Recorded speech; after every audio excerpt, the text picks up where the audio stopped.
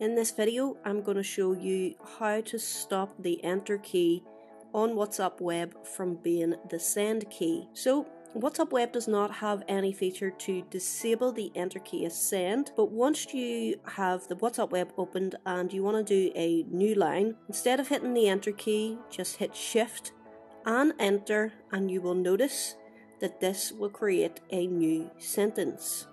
And if I press it again by hitting shift plus the enter key, this will create a new line in WhatsApp Web. And that's it. If you want to see more tutorial videos like this, I do have a WhatsApp tutorial playlist if you want to check that out. Thank you for watching. Until next time, peace.